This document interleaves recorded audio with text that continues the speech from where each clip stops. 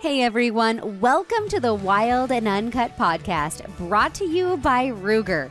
I'm your host, Kristy Titus. Thank you for tuning in. The line is going hot, so let's go full send on this episode.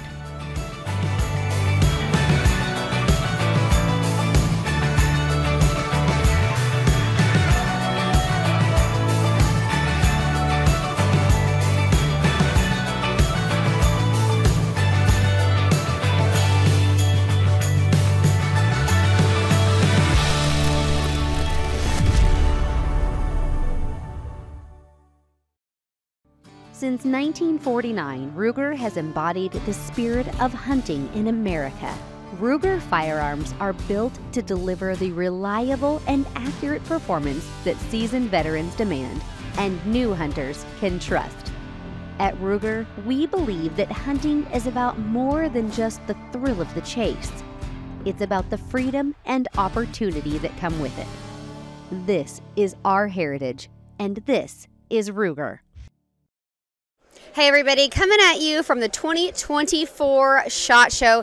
All of you are familiar with Core Technic. It's a brand that I've been working with for over a year, but I want to introduce my viewers, all of you, to Olaf Klutke from Zarges Cases. And you guys are manufacturing aluminum hard-sided cases. You're not new to the firearms industry. You guys have been around for a long time, but your specialty has really been in custom cases, mil-spec type operational cases. Yeah, we've been in business for 90 years now. And 90? 90. 90? Yeah. Wow. Last year was our 90th anniversary. 90 years. These guys have been doing this a long time. Yeah, that took me back. I did not realize that Zarges has been around that long. Yeah. In Europe, we're actually a fairly household name. Okay. When people hear of Zarges, we also build other aluminum products. And over the 90 years, we've built everything from elevators that go up the shafts of wind towers and gondolas that take skiers up the Alps and so forth. So we've been in the aluminum business a long time. So what country do you originate from? From Germany. My husband's German. Okay. Yeah, yes. You guys could do some talking. Yeah, ein bisschen. So we're having a German conversation, and we should do this in German. Okay. Well, that's an exciting background. 90 years. So did the Zarges company start? It didn't obviously start in hard-sided cases. It started in infrastructure. It started actually in ladders. So, and that's why you have the logo of ours with the little steps there. So we've always been in the access business. So that's ladders, scaffolding, that type of thing. Are you still doing that as well? Yeah, we're still doing that. As a matter of fact, cases are only about 25% of our total business. Okay. So what led your company from this transition from just being kind of a more of a construction-based company to hard-sided cases? Where did you find that need? That's a really good question. I think it just came out of necessity. Okay. There were cases required for the military. Aluminum is a lot lighter than anything else that was used at the time. Back then, they didn't have plastic. And tougher. Yeah, a lot tougher. And so it was just out of necessity that they started branching out into other areas. And as far as the cases, for us here in the U.S., up until about 5 or 6 years ago, almost all of our business was military. So we build very expensive cases that are used in the military. They're all totally custom designed. So these are the cases that hold various defense equipment, but also electronics and so forth. So this particular case that we're standing in front of here, this is our K470 brand. Okay. And this is a military case. It's been used for over 60 years now by various militaries all over the world. And that's kind of how we ended up here in the United States, is that American military was working with the Germans and they saw these amazing cases, and that's kind of how we got our start here in the U.S. So here in the U.S. we only sell cases. We don't sell ladders. We don't sell anything else.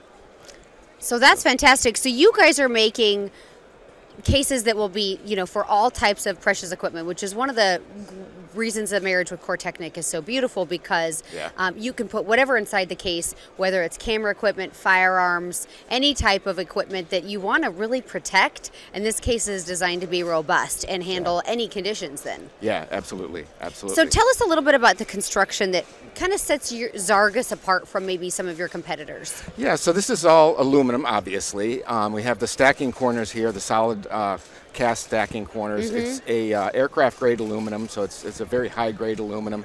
And then it's the components. You know, the latches themselves, they require about 5 pounds to open and to close those. Okay. So that when this they're very robust. Yeah, very much so. And they've tested to over 20,000 cycles of opening and closing. Okay. Because, you know, once you have this thing filled, it's going to be relatively heavy. If you drop it, you don't want it to pop open. So you've got to have the right latches. On the back, we have a full piano hinge, which is stainless steel. So, I mean, it's just all around much heavier construction than anything else out there. And these cases last. I mean, this case, we say it's a 30-year case. We have a case in our lobby in our office that was used for 30 years by a guy with the U.S. ski team. So he's been carrying around the case for all that around time. the country. Yeah. So people could use this as luggage. I'm looking at this. I'm like, hey man, I need to check it. I need to change out my suitcase. Yeah. No, they're very incredible. They come in a variety of sizes. So we're looking at this particular model here, the K470. But we also have a couple other models like directly behind us. What is, So you know, what are the specs like when you're designing, for example, this case? What application do you have in mind for this? It really depends on the customer's requirements. So this 470 product line, there's about 30 different sizes of this. So, and you just see a couple of them here. There's larger ones which are off camera here. There's one, we call it our coffin case. We could probably fit 5 people in there. Wow, so, it's just enormous. So so we get into some really large, but they're really the same construction as this case that you see right here. So one thing I like about like this size, for example, is you could, you know, if your guys are going to a pistol match or something like that, you can have your ammo in here, your pistols in here, and even double case them if you wanted to with like your, you know, manufacturer cases. Absolutely, and keep everything extremely secure then. Yeah. Because that's always an issue, you know, you think about, you know, case security and what's inside, and this is extremely secure. Oh, absolutely. Yeah, we have a case that looks very much like this for a Olympian shooter, Lexi Lagan, and we built an interior specifically for her needs, and we do a lot of that, the custom foam interior and so forth. And yeah, she carries this all over the world with her. Well, and that's what I love about the marriage with Core is, you know, you're talking about cutting custom foam, and one of the great things that makes the marriage of Zarges and Core so incredible is that Core can be reconfigured an infinite amount of ways. So whatever you put in this case, whether it's your precious camera equipment, whether it's your precious firearms, whatever you want to put in here, you want to protect. When you put the vacuum back in the Core case, the beads get soft, and everything is really moldable, so you can actually, you know, print whatever items in that case, pull vacuum on it, and it becomes a rigid structure. So anything you want to put in here, you can put in here, and putting Core with that, you can literally reconfigure the functionality of these cases for virtually anything. Yeah, it's an absolute game changer. We met GP last year at the Safari Show, and we were just in awe of this product because it gives us that flexibility. Yeah. So especially in the firearms world, people see this case, they love it, they want it. But then the whole idea of having to create the foam and so forth, and then next year they add a different scope or they make some other change to their gun, and now all of a sudden it doesn't fit anymore. So now you have to get new foam. Yeah, so that's always been kind of a trouble spot for us in this particular market. Well, and the other thing is you can wash this it. aluminum, clean it easily. You can take the Core insert out. The VRS insert comes in and out, and it retrofits your existing hard-sided cases. So you pull the Core VRS out, you can hose it off, wash it off. The dust will come off of it. Like, it makes it to where you can take this case, take it in the field, get it dirty, beat it up, wash the aluminum case, wash the VRS insert, and you basically have a brand new system again. Yeah, absolutely. And tomorrow you could use it for your photography gear or for whatever. Exactly, you know? that's great. So you guys also have a case, which I was really excited about, for bows, that fits bows very nicely. It's actually not really designed for that application. It was more designed for like an AR-15 platform. Being able to stack your AR-15s if you're going to, you know, you want to go do shooting for hogs or whatever it is with your ARs. But it also works really well with bows. Oh, especially bows, yeah, because those have been really hard to try to find a case for. You know, that everybody's got something different out there. So with the Core, as you know, you just mold it to the product and you're good to go. And what I liked about the Zarges, the case, that one in particular, that size dimension, is that I didn't have to take my bow sight off to get it to fit in the case. So some of the hard-sided cases you guys will see on the market from other competitors, you can put a bow in, but you have to have a dovetail on your sight and pull the sight off, put it back in, revalidate your zero, you know, all of that stuff on your bow. With this, you can leave your sight on, and then the Core, you know, you nestle it into the Core VRS, VRS pull vacuum, and it's super solid. Now we also introduced with Core the double panel system this year, which is really awesome. So instead of just having the single panel where your items lay nestle, can you see that? I don't know. Sure. Where the items nestle into the bottom part, there's actually a double panel now where you can fold over the second panel, so it literally is like a taco. So imagine like you take your ingredients, you put them in the middle, and you fold over the top lid, and you're making a quesadilla or a taco, and it just fits perfectly. So top and bottom protection. This is going to protect vibration. It's going to protect shock. You're not going to have slippage. You're going to protect from the elements. And then with the Zarges case, I mean, this is just such a win-win. Yeah. Yeah, it's exciting. Yeah, it is very exciting, and I'm so excited you guys are breaking this. So distribution, where do people find your product right now? We sell everything out of North Carolina, Charlotte, North Carolina. That's where our inventory is located and everything. So, is it manufactured in Germany? It's manufactured in Germany, shipped over here, and then we do any customization, sometimes paint and so forth. Okay. But for the most part, we're just selling the boxes as is. Okay. So there is some opportunity for customization. You guys are selling them with traditional foam inserts, but you're also selling them with a combination of Core Technic VRS. Yeah. I think we're going to be migrating customers more and more to the Core product. I mean, it just makes sense in so many cases. Yeah, it's extremely robust. If you guys haven't checked out the Core VRS, this is the VRS protection system on a small scale to fit in this case. One thing I love about this, you talk about how robust Zarges is, how it's used in military applications, the aluminum, the 5-pound hinges that make it really drop-proof, protecting from shock. But a lot of people are like, oh, well, what if I cut the bag for the VRS? It's not going to be soft. You can literally watch GP take a knife and run it across this bag, and it does not penetrate the system. So it's very, very robust. It's a perfect, really, combination with what you're doing on the cases. And you guys can see this is soft right now, and I can nestle and make basically like a handprint in this. And that's what makes the VRS so incredible, is that an infinite amount of ways to reconfigure, making this case not just like a one and done, I can only use it for my guns, or I can only use it for this or that. You can use it for anything. Exactly. Again, it changes the game. This is the most expensive case you can buy. It's the best case you can buy. And now you can use it for multiple purposes. So we say one case, countless missions, and that's really what Core does for us. We're coming out countless missions, infinite possibilities of configuration. Yeah. So we're coming out with 5 sizes in March. The one that you see here, we've got one that is rifle case size, and then the bow case, which is also an AR case. So, we cover a pretty good part of this industry right now as of March. So the firearms industry, we've got a pretty good offering already. Yeah, no, that's fantastic. So distribution, you guys are in North Carolina, right? Where do people go to purchase if they want to buy? ZargesUSA.com. Okay, so you're direct to consumer there. Yeah. Okay. Absolutely. You guys get online, go to ZargesUSA.com, check out Zarges cases. Again, they have them with foam inserts, but I recommend you guys check them out with the Core VRS technology. You will not be disappointed. This is a great system, and 90 years of history backing up the effectiveness of Zarges cases. So you guys get online, check it out, and we appreciate you tuning in and joining us at SHOT Show. There are a lot of Americans that understand the value of hunting, but we all know that right now, national support of hunting is extremely volatile. It seems that with every passing day, our voice is diminished, and the court of public opinion is not effectively hearing our side. We need advocates working on our behalf in Washington, D.C. to defend our freedom to hunt.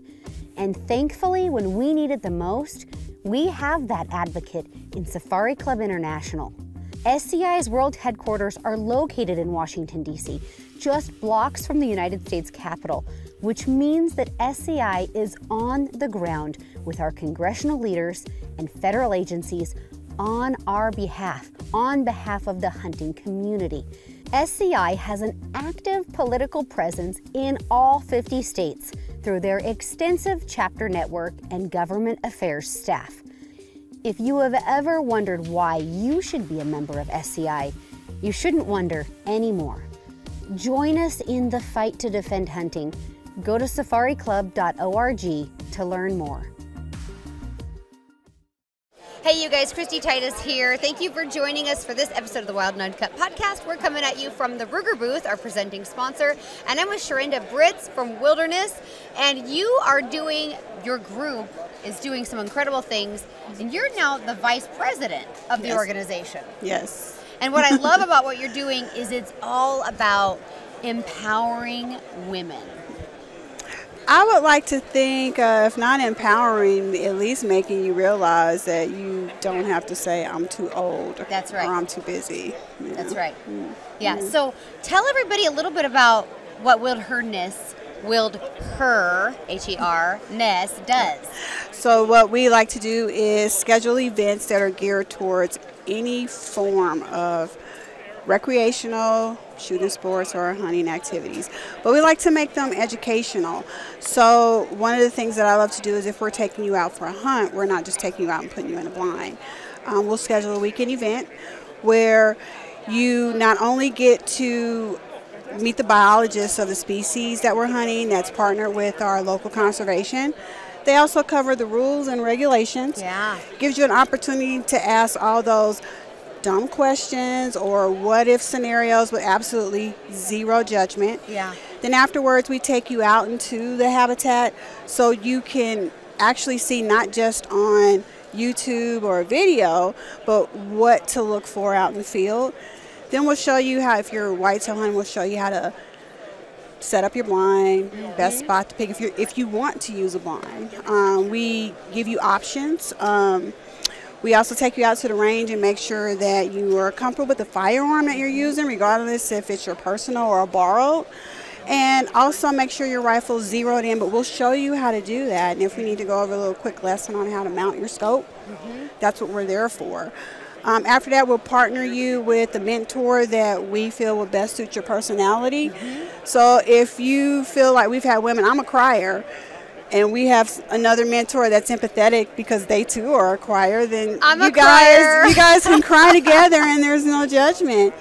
And then afterwards, if you harvest, we'll walk you through field dressing, which is a funny story. And I saw that you guys were doing that, and I love that this is like full circle. We try to make it full circle, and even if there isn't anything harvested, we still provide an opportunity where you can learn how to field dress and even do a field to table. So we'll have a chef or a junior chef that volunteers their time and come in and make us a meal for the weekend.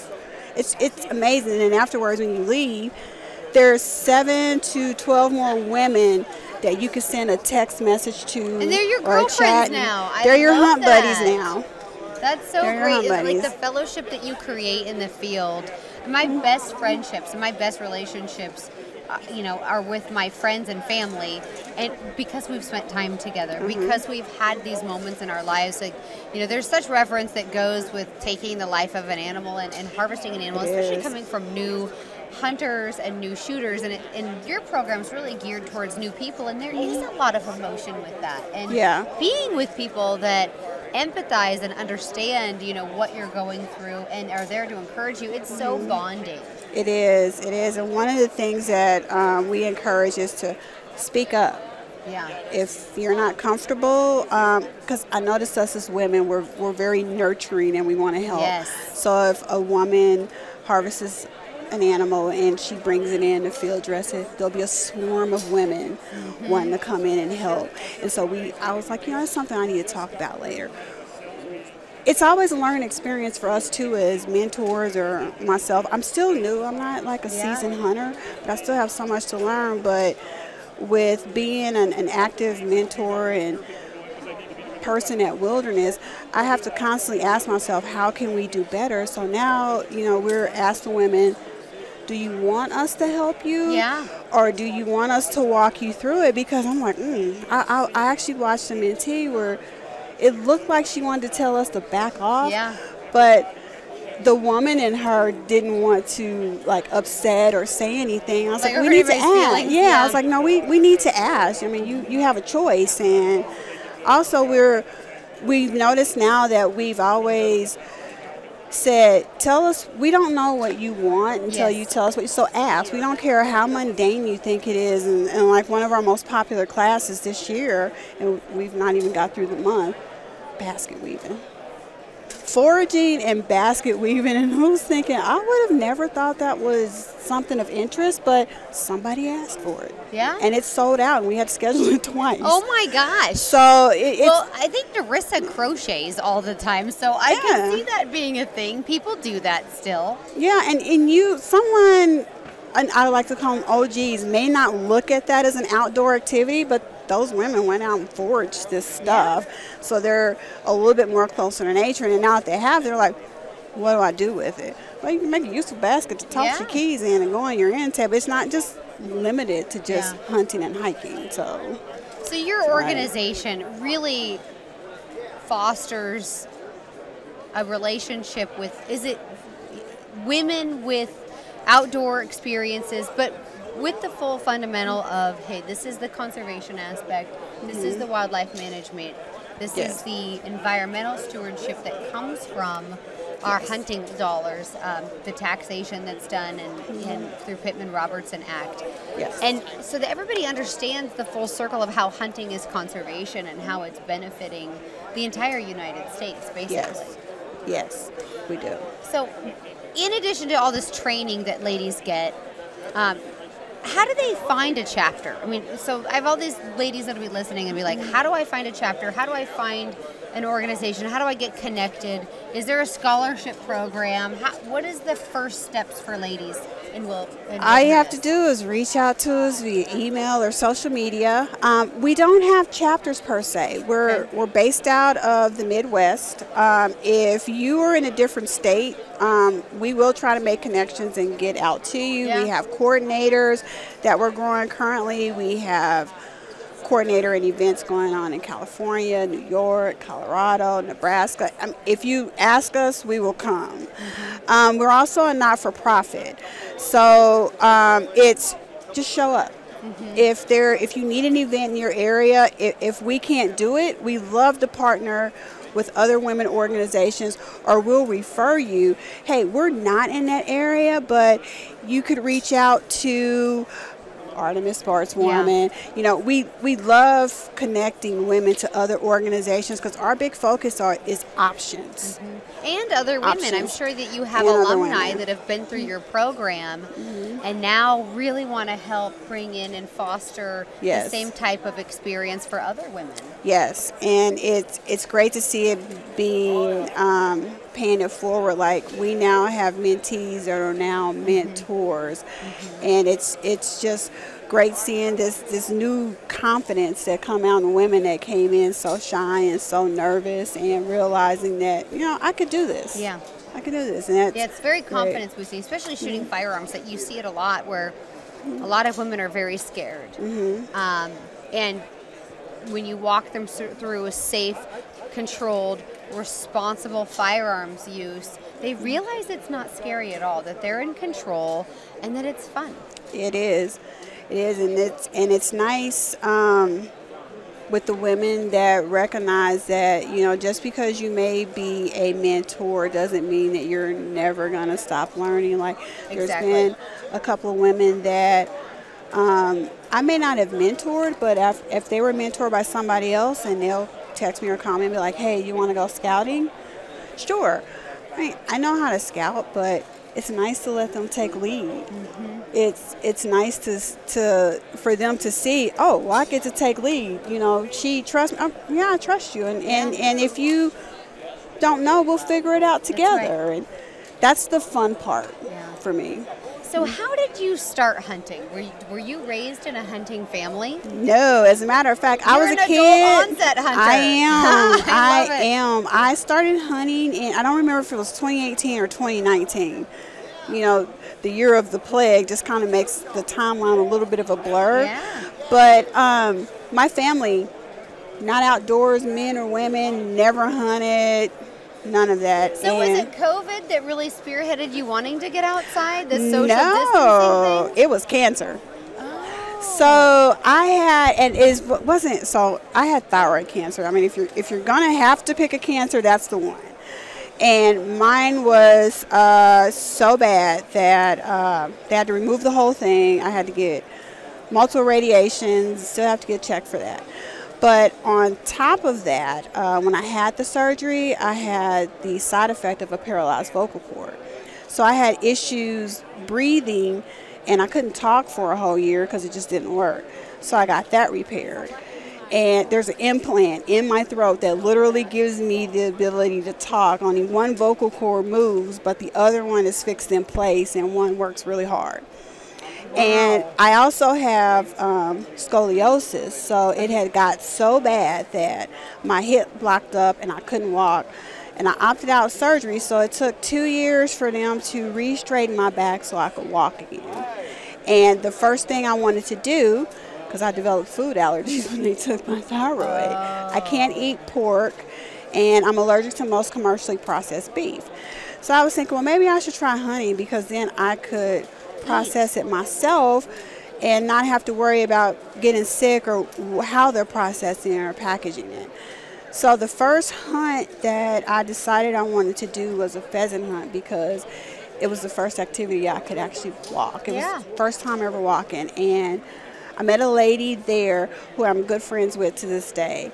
And the pheasant hunt was hosted by Pheasants Forever, the Heartland of America chapter in Missouri.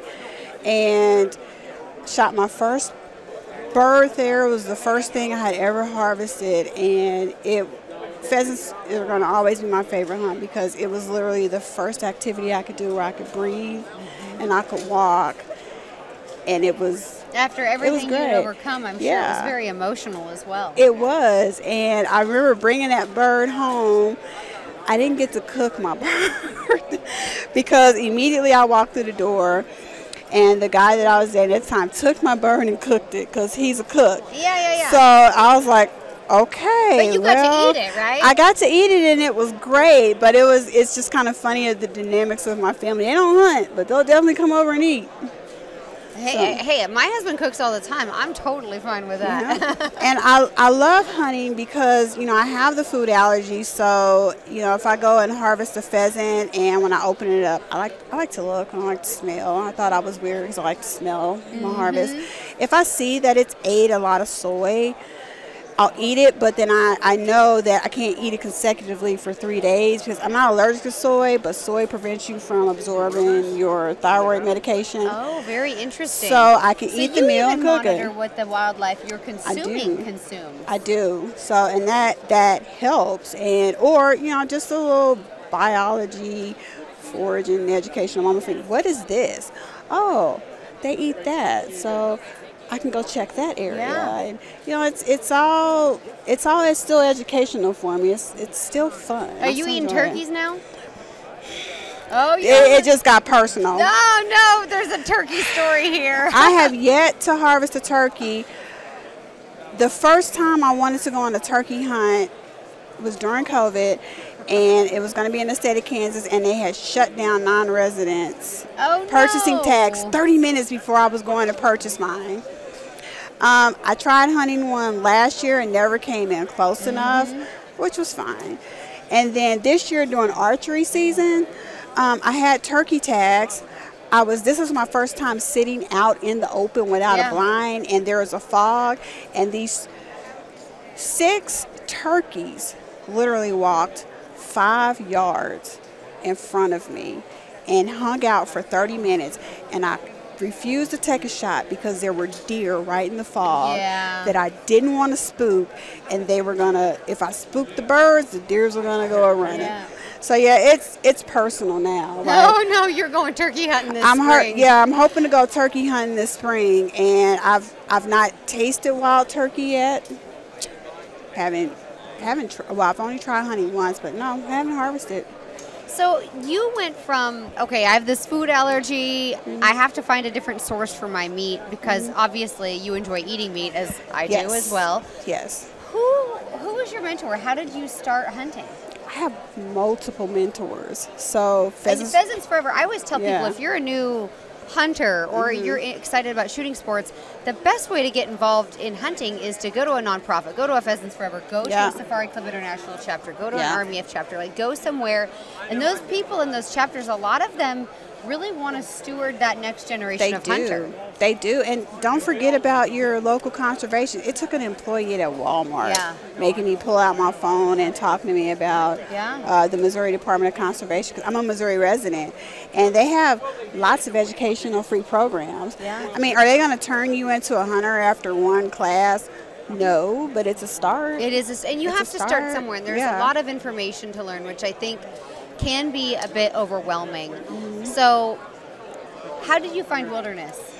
So, the founding members, we met first. Our original vice president, she's now our chairwoman.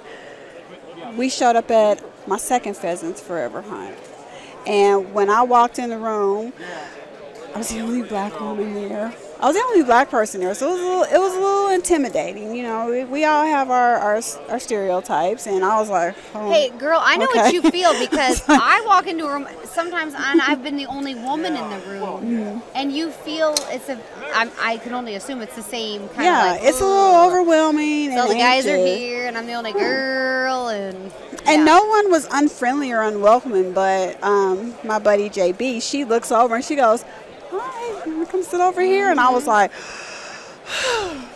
we hunted together, and then we ended up at another hunt together, and then I met our president, Jess Rice, there.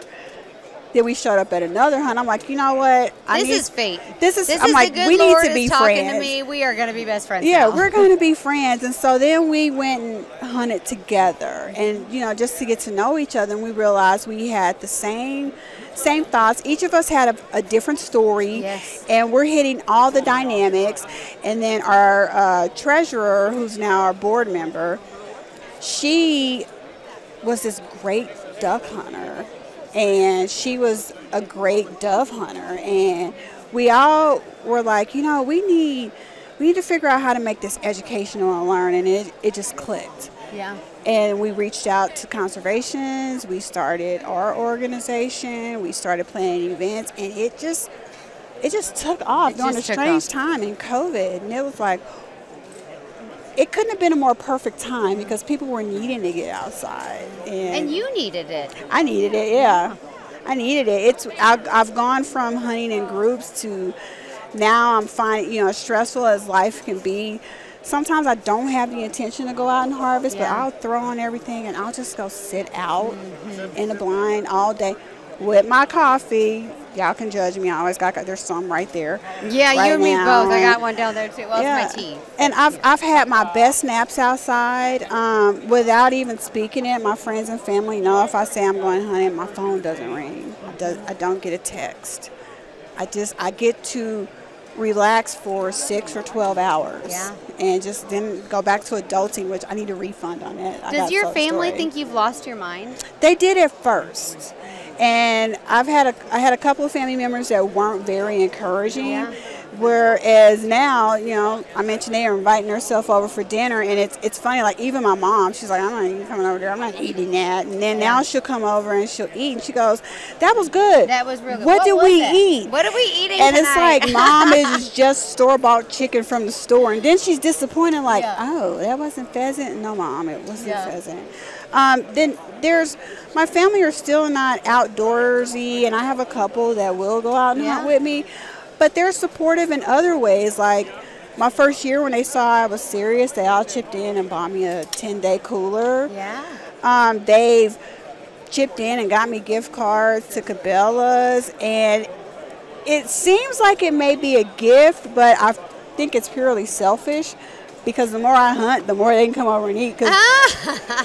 They'll put in They're requests. Like, I love them venison burgers. Yes, and we try, when we cook our food, we try to do it the non-traditional. Like if I'm out pheasant hunting and someone gives me a recipe and it starts with, just use a can of cream, I'm done. I was like, can we not cheat and want to put everything in a crock pot with a can of cream of chicken? I want my pheasants sauteed and white wine and mushrooms and onions. You're speaking my love language now. It's like, just because it's wild game doesn't mean you have to always make venison tacos. Try something different. We do duck pho, goose pho, venison pho. we do lots of international foods where we'll substitute it with wild game. We like to have fun with it. So how many women do you think your organization has impacted so far? We actually ran numbers, and I can 100% say over 400, but I'm sure the number is more than that.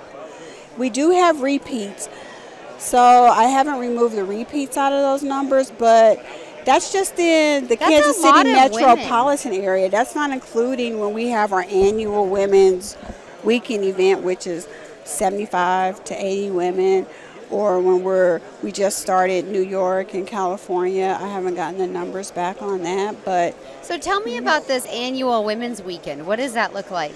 It's called Go Wild, and it's Go where you lead discovery. And basically we offer multiple classes. I think previous year and last year we had over 30. It ranged from night hikes, stargazing, we did mentored hunts, fishing, make your own walking stick, stained building glass. A fire, I saw that in some building of a stuff. fire, primitive fires with tools that you have, hatchet throwing, knife throwing, firearms ranging from muzzle loading, which is becoming very popular in our circle. Muzzle loading has been very fun, especially the instructor. We try to make it all women instructors, but we're not limited. We love when men help, but if we can have a woman instructor, we'll definitely try to have a woman instructor. It's hard because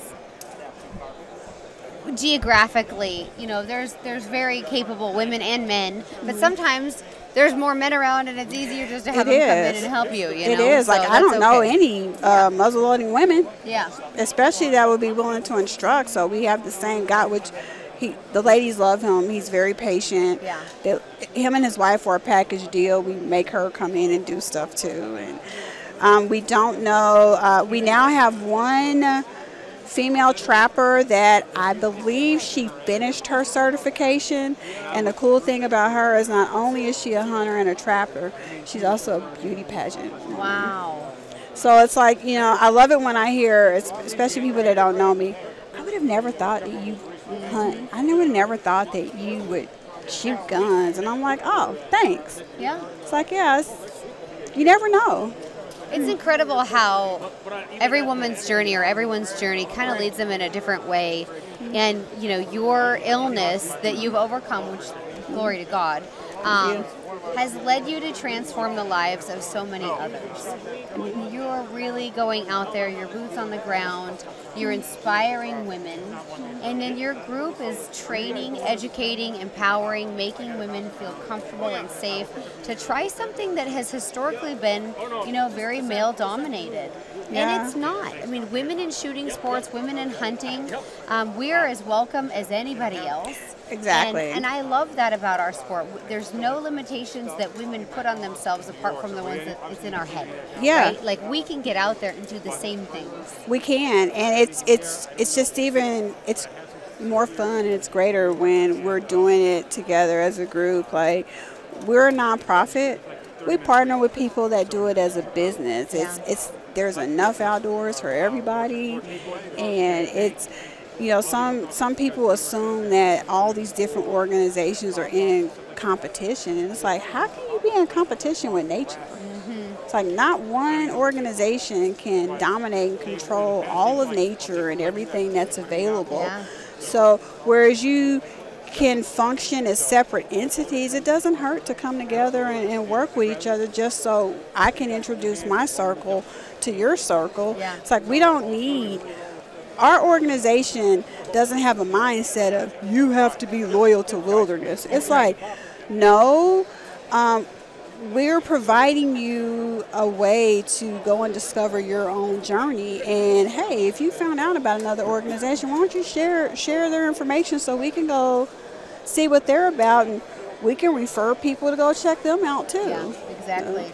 So the women that are listening, what would you say their first steps should be to join or get involved in wildHErness? Obviously, you said, reaching out to you via like a slide one into the DM. Yeah. Email. I like to say that because it's kind of funny. Yeah. But email. I mean, is there a website? So our website is wildHERness.org, and it's WILDHERNESS. Our Instagram is the same, except there's underscore wildHERness underscore. Our Facebook is wildHERness.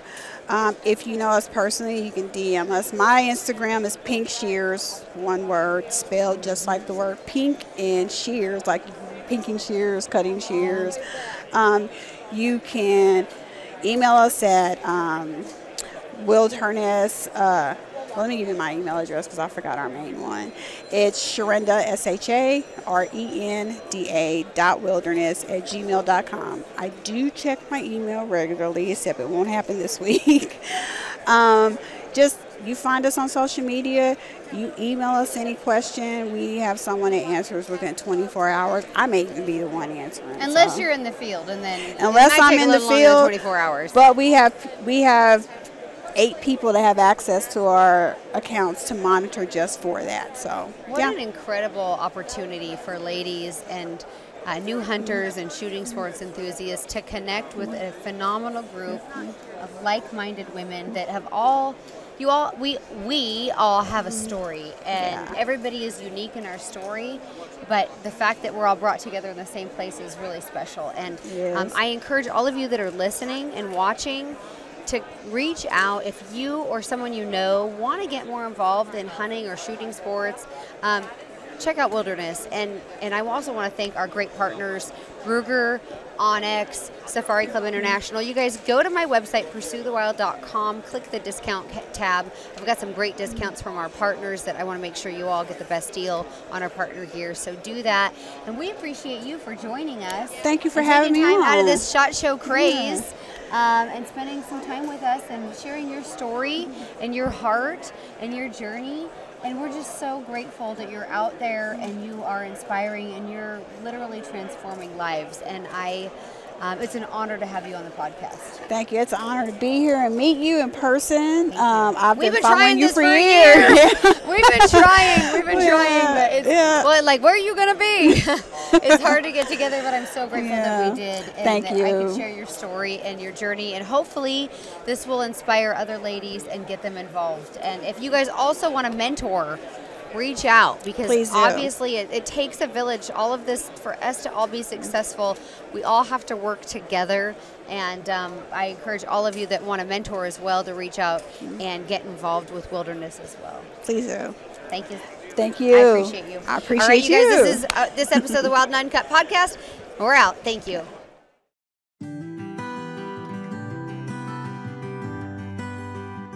Hey, you guys, if you're like me, you are totally dependent on OnX Hunt for nearly everything from hunting, navigating backcountry roads, even real estate. But being an elite member with OnX has so many benefits that you guys are going to want to take advantage of if you're not already doing so. For example, you're going to have access to all 50 states plus Canada with tons of valuable resource, landowner information, and you're also going to get added benefits like draw odds with Top Rut that will help you with all of your application seasons, and benefits through Hunting Fool magazine. And to boot, you guys, they've got tons of great specials through partners like Silencer Central, where if you're an OnX Elite member, you really benefit from those partnerships. So if you guys aren't a member, I encourage you, go online to the OnX Hunt website, use code WILD20 at checkout, and you're going to save 20%. You're going to love being an OnX Hunt Elite member.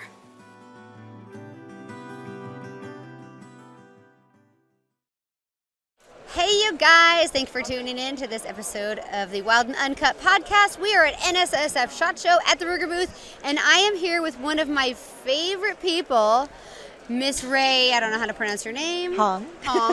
And Rei is a good friend of mine and an incredible shooter and woman and like brilliant human. And I can't believe we've never podcasted. Well, we've both been busy, you know. You travel here, you go on your hunts, and I go on all my matches. Yeah, well, you are incredible. And so we've been shooting together, like, passively, like, couple times a year, but we haven't done it in a long time. Yes, yes. How many years do we look back at our last SHOT Show picture? What year was that? Like that was 7 years ago from SHOT Show. 7? 7 years ago, yeah. So we met and we started shooting together, and I was like aspirational that I want to be like Rei. Because this lady took 3rd in the 2-mile competition this year. Yeah, the king of the 2-mile. Yep. I mean, you're just like crushing it against the guys. You're owning the space. You're incredible. And man, I can't say enough great things about you. Oh, well, thank you, Kristy. And are you technically a doctor? No. What is it that you are exactly? I just graduated with my master's in biomedical engineering. Biometrics. So needless to say, Rei has the brain of an engineer, and she can build and make and do prosthetics and all kinds of stuff. So, yeah. So you're like, did your adult job for a minute? Did my adult job for a minute, and I love shooting. That's where my passion was. Yeah. And, you know, I couldn't be in the OR for 24/7, I'd rather be on the range or some sort of mountain, shooting. Yeah. Remember like the time we went to Montana? Oh yeah, that was so fun. We need to do it again. We definitely need to do that again. So walk everybody through like how you started shooting, because I think there's a lot of people that can get a lot of inspiration from that. Okay, so I grew up not shooting, nowhere near guns at all. Like my family's not into it. The people I've dated wasn't into it. But I've always watched action movies. Always interested in guns. Yes. And then so one day for my birthday, I treated myself. She bought herself a birthday present. I bought myself a birthday present. So I picked a rifle off the shelf and I paid in cash, and that's how I started shooting long range. So you went and you're like, okay, well, I want to shoot this gun, but I'm going to do it. I'm going to own this space, because that's how you are. You're really competitive. Who did you start training with? So when I first started, I had a gunsmith, and he knew of a training company down south called wildHERness. So I started following them on Instagram, and I had seen that they had a opening for one of their classes. So it was really weird because I've never been to a precision rifle match or a class, so I was kind of like uneasy. I didn't know what I was expecting. And also at the time, they were saying, hey, this is a remote cabin. There's no there's no electricity. It's not like connected to the grid. There's no cell phone service. And I'm like, I'm going into the middle of nowhere with like a bunch of guys and guns that I don't know. I'm like, this is kind of dangerous. Were you intimidated? I was just like, this might be one of those bad decision things, It turned out you were perfectly safe. Yeah, well, I'm like, well, my gunsmith knows him. And then I was like, I contacted the company. I'm like, hey, I want to do a meet and greet before I go down there. Yeah. So one of the instructors did come up to NorCal. They were doing something up there. And then they came into where I was working, and I met him. I'm like, oh, you're awesome. You guys are good. So I was very comfortable, and he had a few other girls working at the time there. So that's how I started Precision Rifle, was to take that course. And I've been with them for many, many years, and started like working and teaching there too. And that's how I started. That's such an incredible space, like for you to like step into as that you're an adult onset shooting sports enthusiast. Yes. I remember when I went into the store, they're like, do you want to shoot Mills or MOA? And I'm like, what? What are you talking about? Is this Fred or what? The who and the ha? And then even when I took the course, this was a long time ago, and then I went to, and I wasn't sure if I wanted to compete either. Yeah. And I was like, I got into this because I wanted to relax, and I wanted a hobby that I can do by myself. Yeah. If I wanted to. Yeah. And I don't know, I'm not really competitive. Yeah. You have an engineering brain, so as soon as you got into guns, you got into guns. Yeah, I got into guns. I deep dove into it, and then I used to go to this range all the time, and one of the ROs, he was like, you know what, you should try competition. I know of one down south, and I went, and I absolutely fell in love with it. I mean, I was not ready. I didn't have a sling. It was one of those field matches. I brought my drag bag, and everyone's just kind of looking at me like weird, but it was great. I'm like, hey, I'm Rei. I'm new. Let me know if I did I'm doing something wrong. Yeah. Everyone was so nice, and I had at the time dope. Yes. Like, but it was data on previous engagement. Yes. Like, I did not have a ballistic calculator. And so this guy, and it was a different atmosphere. At the time, I don't know any of this. Yeah. And he's like, what's your BC? I'm like, BC what? You're like a well, the who and the how. And it's so interesting now, just looking back at all the knowledge I've learned throughout the years. I've also kept like my original scope. I mean, it doesn't even dial anymore. Yeah. And it said sniper on the side. It was like $64. But you know what? I started with that stuff, right? And it worked. Yes. And it got you hooked. I loved it. Yes. And it got you shooting. Oh, yeah. And you've shot a multiple of disciplines. Like you've shot PRS, NRL, competition dynamics. Yes. 3 guns. I do not shoot 3 guns. You haven't shot any 3 gun. Okay. No, there's too many guns. I travel too much. I can't. Yep. Hello. So tell us about your first match. Like, what did you prepare? How did you get into that? Well, the first match? Yeah, like where was it at? Do you remember your first match?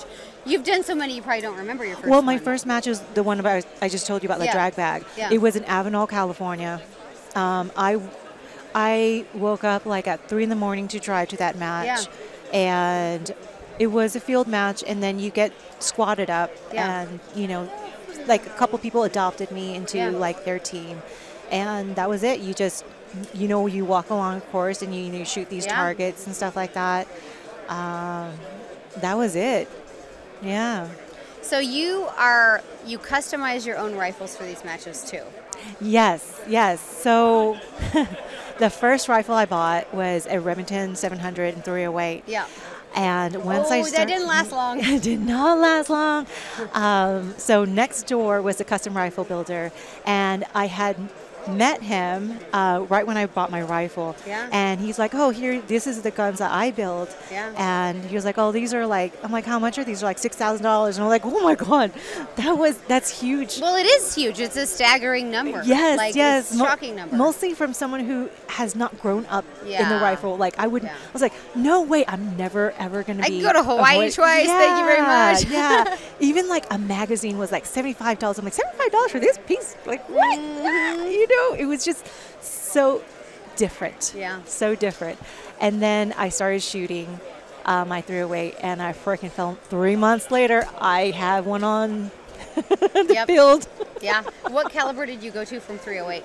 I shot 6.5 Creedmoor. Okay. Yeah. This was in 2015. Yeah. So there's like also when you talk to people with their shooting career, what I feel like happens a lot is there's a progression of calibers. Yes. Like where you start and where you go. Yes. And it also progresses as the industry morphs and changes. I mean, 308 was always like, oh yeah, you got 308, we're going to go shoot. Yeah. Tons of ammo.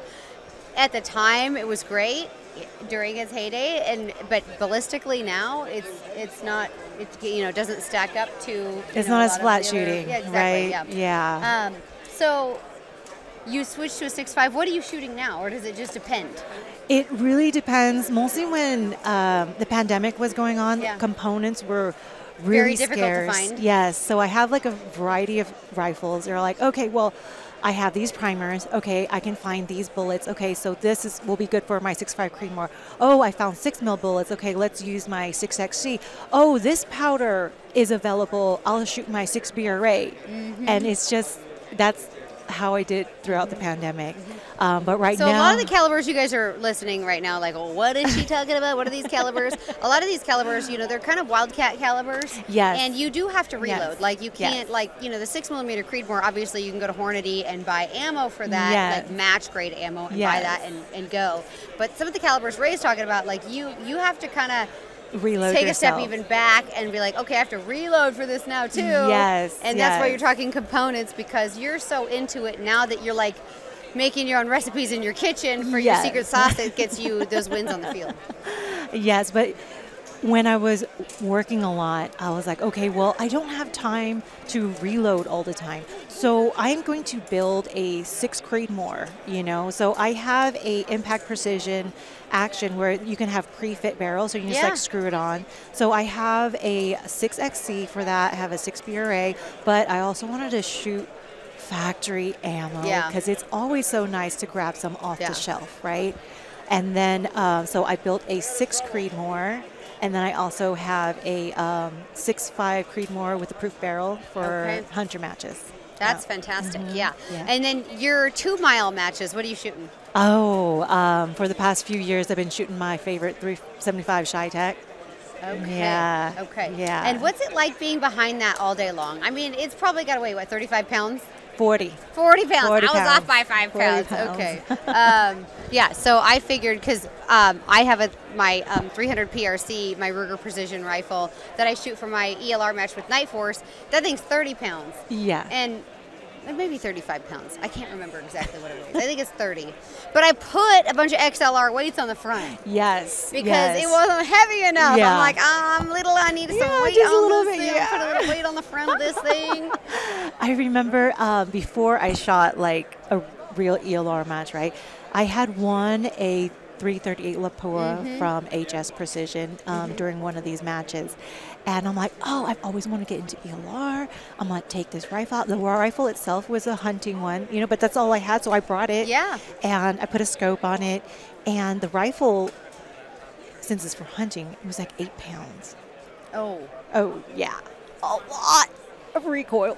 Yeah. Ooh. And so I brought it out, and I'm like, I'm never shooting this again. I was like, order the heaviest chassis, all the weight kits, the heaviest scope, everything. I'm just weighing that thing down. Yeah. Well, you have to, especially when you're little. Like, you know, when you're in a match or a competition setting and you are competing against a man who's 220 pounds. Yes. He's going to shoulder that rifle and take that recoil with a lot more ease than you as like $120, you know, and it's going to, I mean, you're talking about 100 pounds difference. There's a disparity of body size there.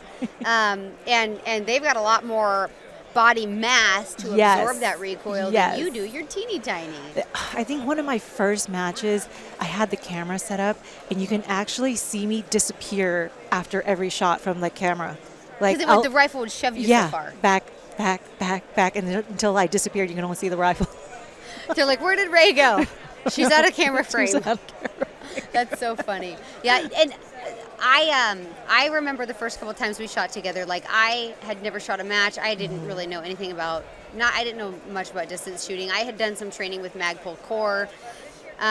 But you were so gracious. Like, you were like, girl, let me show you this and that. And that's what I love about the shooting community is the ladies in this community, like, everybody helps each other out. Yeah. You know, you helped me out with gear and showing me how, like, you practice shooting off paint ladders. And I mean, you threw up, like, this mini obstacle course and you're, like, putting a timer to me and, like, go! And I'm like, ah! And, I don't care what setting you're in. The minute somebody throws a timer on, like, something happens to your adrenaline. I swear, once that timer, when you hear the beep, half your brain falls off and lands on the floor. Literally. Like, you're like, why did I do that? Yeah. Or you, like, put your mag in a pocket or something and you can't remember where you put it and you're going to do, like, a reload and you're like, where's my mag? But that's where muscle memory really comes in. And training is having a system, getting muscle memory, and having it to where everything has become second nature. Yeah, your checklist, like, okay, like, do I have can or do I have this? Did I dial? You know, and everything like that. Yeah, and did I forget to dial down if I'm going far to near? Yeah. And, like, all of these things, or am I using reticles? Or, like, I mean, there's so much. Or if you're doing, like, that extreme range and you're like, did you dial down or are you on the wrong revolution for the next stage? Be kind and rewind. Yeah, and you're like, okay, I'm going to start at 0. Where's that 0 stop? Where's that 0 stop? Let's go back down to the bottom and count our way up. And I didn't even think about that. Like, your revolutions on those extreme long-range rifle matches have to be crazy. Yeah, yeah. Like, you're spinning that turret. And, like, you take people that are not used to spinning a turret, they're like, you're twisting the cap, don't move the cap, it's 0. And then you're like, I mean, that's what you do. Yeah, exactly. When you're shooting in precision world, and so you are extremely OCD with your gear and your components and how you do things. Yes, and I love that about you. That's why you're great at engineering prosthetics for people because you want things to be perfect, like to exacting standards.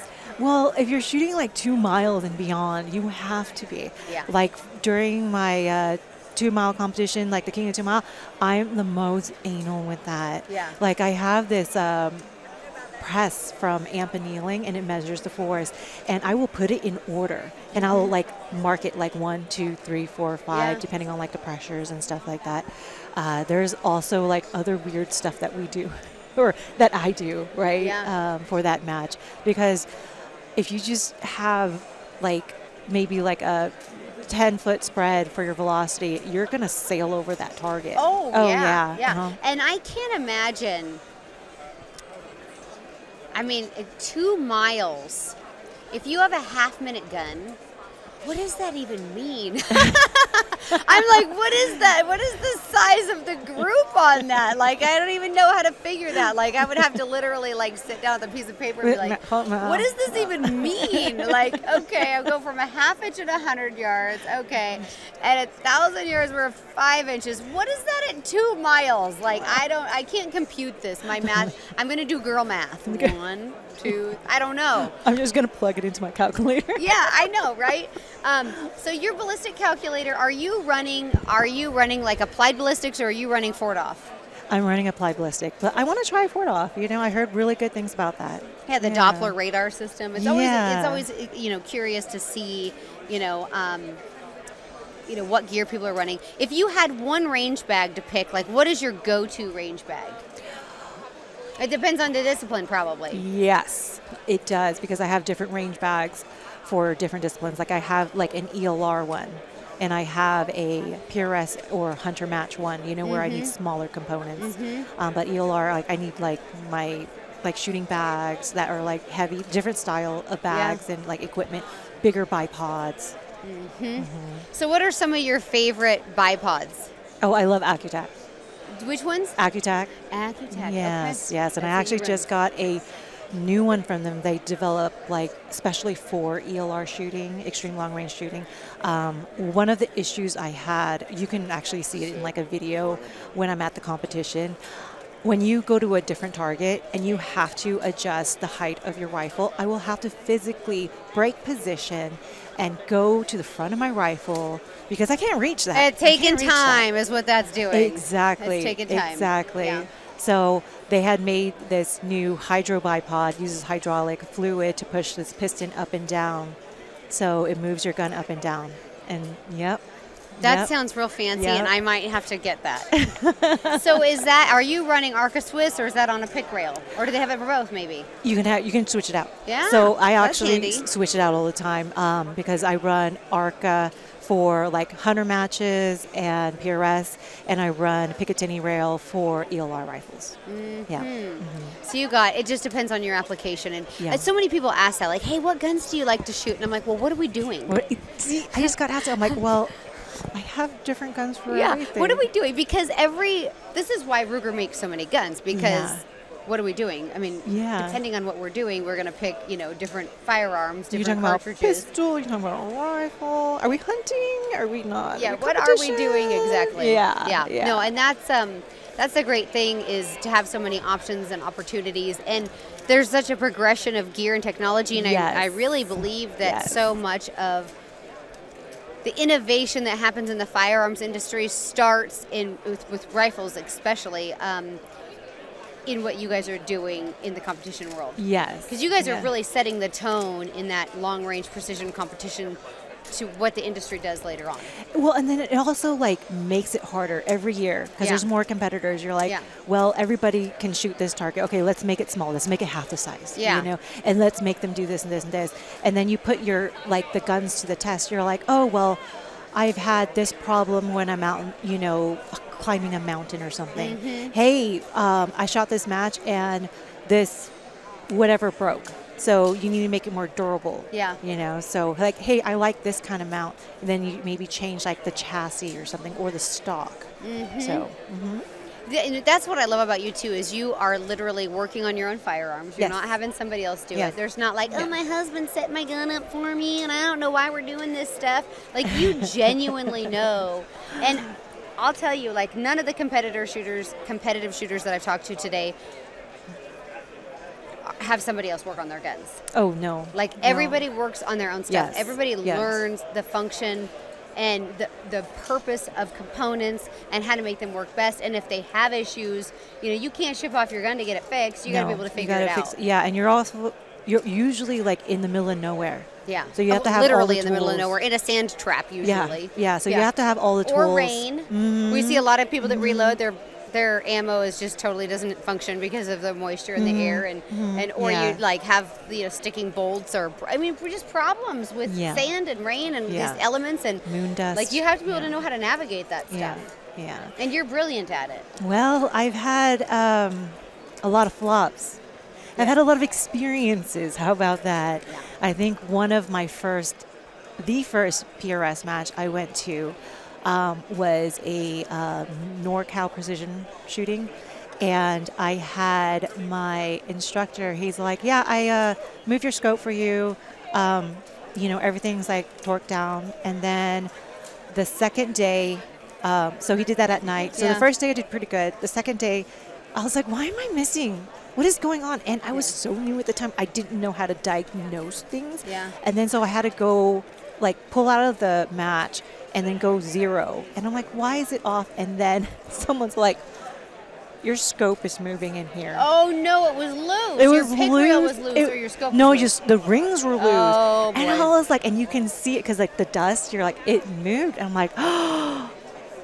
And from that point, I learned a hard lesson. Do everything. Nobody's going to care about your stuff as much as you do. Exactly. So 100% you do everything. And if you get mad, if something breaks, it's on you, right? Mm-hmm. Yeah.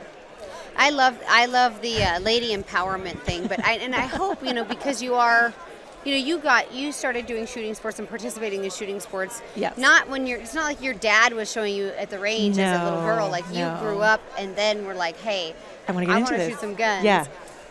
This is really something anybody can get into. Oh, most definitely. And you'll see kids out there, underage, and they do great. They do great. And you have on the opposite side of the spectrum, people get into it in their 70s. Yeah. I have this couple, Carlton Miranda. They are starting ELR a few years ago, and they're killing. They're having fun. Yeah. They're you don't have to even do well. You're just going to have that experience and share it with your loved ones. Yeah. Have a hobby. I feel fulfilled when I have my own hobby, Yeah. It's, the thing is you can go to a match and you don't have to actually even compete. You can just go and have a good time. That's one of the things NRL Hunter has. Yeah. You can go, if you don't have a firearm, if you don't have the equipment and you want to try it, they have a loaner program that's really cool. You can just borrow someone's gear, it's their gear, and go have a good time and see if it's something you want to do. And a lot of people, for me personally, one of the reasons I shot matches is because I wanted to be a better hunter. Yeah. Not because I'm some super epic competitive shooter. Yeah. It was because I wanted to be better at hunting. And that really, it was the driving force for me to do that, because I could be more effective, more ethical, and I had a lot more opportunity for success because I could shoot better. Yeah, and everyone has a different, goal, different drive. Other people would be like, I just want to hang out with my friends. Yeah. I don't care how I place. I just want to have fun after the match. I want to barbecue, want to have a couple beers. Yeah. There's this other match. Good fellowship. Yeah, there's this other match that we go to at Competition Dynamics. There's this lake by there, and they bring their whole families, and they bring the RVs. Yeah. So their spouses will stay at the RV with the kids, and they go out on the lake. They have these big floaty things, barbecue all day, and they're having fun while the other spouse is competing in the match. They're out for maybe 3 hours, and it's great, and I love that. I really do like that. You can use it as a vacation, you know. Mm-hmm. Heck yeah. So what advice would you give someone who's like, man, I really want to start, I want to learn how to shoot a rifle better. Where would you send them? What's the advice you'd give them? I would definitely... Whether they want to compete or not, they just want to learn. Yeah, I would definitely go to a precision class, precision rifle class. And I would recommend the one I went to, Max Ordnance, if you got in a SoCal, or Modern Day Sniper with Philip Rei Hoang Sharenda, and you got Rifles Only in Texas. Who else? Jake Vibert does some online training. Yeah, Jake Vibert. Oh, yeah, that would be great. Yeah, he does some online stuff. So if you can't get out to these matches, you can just do online. Oh, there's one in Oklahoma, the JTAC. They do really well. Great competitors. I recommend their class too. That's awesome. It's there's so much, it changes so quickly. Are you getting your gear information at SHOT Show, or are you seeing it at matches? So like when you learn about something new, where are you typically hearing about it from? From your peers or where? New gear, a little bit of both. Yeah. You know, a little bit of both. Sometimes companies will like, hey, we're having this, like the hydro bipod. I knew about that, you know. But some of the other stuff, I'll see it like people run it. People R&D at these matches. Yeah. And you're like, what is that? You're like, oh, what's that? They're like, don't look at this. No, don't look at that. Don't take any pictures. Working on the patent. Just blur it out. Yeah, blur it out. Exactly. Yeah. You can't photograph this gun. Get away from me. It doesn't exist. All of that. Yeah, that's pretty funny. Yeah. It's true, though. Yeah, yeah. A lot of R&D going on. So how do people follow you? How do people find you and follow along on your journey, get inspiration in what you're doing? I have an Instagram, and it's 9_dolls. And I also have a YouTube, 9dolls. So you guys check out Miss Rei online. She's a great friend. She's a great ambassador for shooting sports. And I just have the most respect for you getting out and doing such an incredible job in shooting sports, being a great example for other women of somebody to really look up to. I totally look up to you, everything that you're doing. Like, the woman is like a mad scientist with her glasses on, reloading her ammo, and she's like, it's crazy. I love following your stuff. It's great, it's fun, it's entertaining, and hopefully the viewers here will check out what you're doing too. Well, it was great talking to you, Kristy. Yeah, thanks for taking time out of your busy SHOT Show schedule to be here as well. And thank you all for tuning in. We love our partners. We love Ruger. We love SCI. We love OnX Maps, OnX Hunt. So you guys check out my website, pursuethewild.com. Go on my website, watch some videos, or you guys also click the discount tab. I've got some great discounts from partners, and I want you guys to get the best deal possible on gear as usual. So we're done at SHOT Show for now. Well, she left me hanging. I was like, oh, sorry. It's okay. I'm like, okay. When conditions get tough on a mountain hunt, your gear must be tougher. Making every opportunity count means selecting equipment that will not fail. Any condition, anywhere, Hornady Outfitter ammunition is designed to perform. Available in a wide range of cartridges from .243 to .375 Ruger. When you're looking for a hard-hitting, deep-penetrating bullet and cartridge that performs in the most rugged environments, look no further than Hornady Outfitter ammunition.